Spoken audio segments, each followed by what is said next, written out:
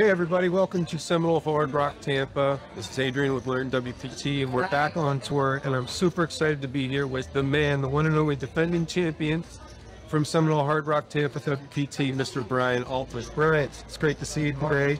You have had an awesome summer. Congratulations on winning your first WSOP bracelet. I know you were working really hard on that.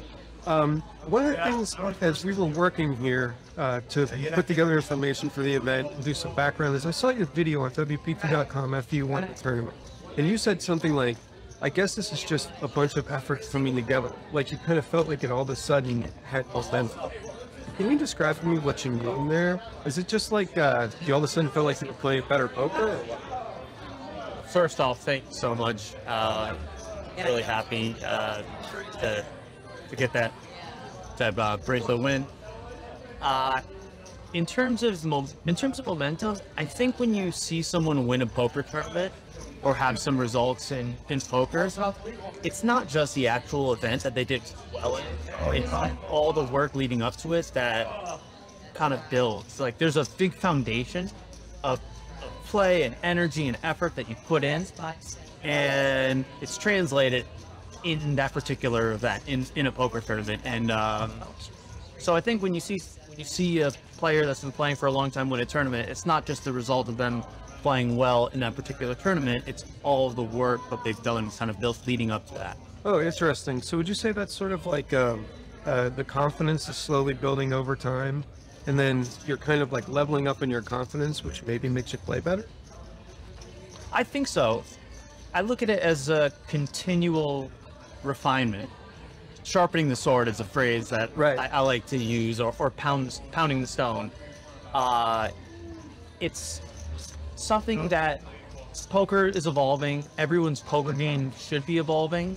As you learn new strategies, as you learn new concepts, your game is constantly evolving. And I think it's just the continuation of that. You're evolving as a player, you're growing as a player, and I think when things are going well, confidence is high, and for sure maybe you're making better decisions in games. Awesome, fantastic. So one thing I noticed about you is that you kind of have a really, in tournaments, go for it all or nothing mentality. It's sort of a championship mentality. And in that mindset, do you have someone in sports or in any other walk of life that you look at and say, this is someone who has a championship mentality and I want to end it? You know, I'm having trouble thinking of athletes that come to mind, but one that I think I could relate to is maybe someone like Cal Ripken Jr. He had in baseball, he had the consecutive games played record, I believe. Yeah, you're right. For a long time. So, and I'm not thinking of it, but it's executed a strategy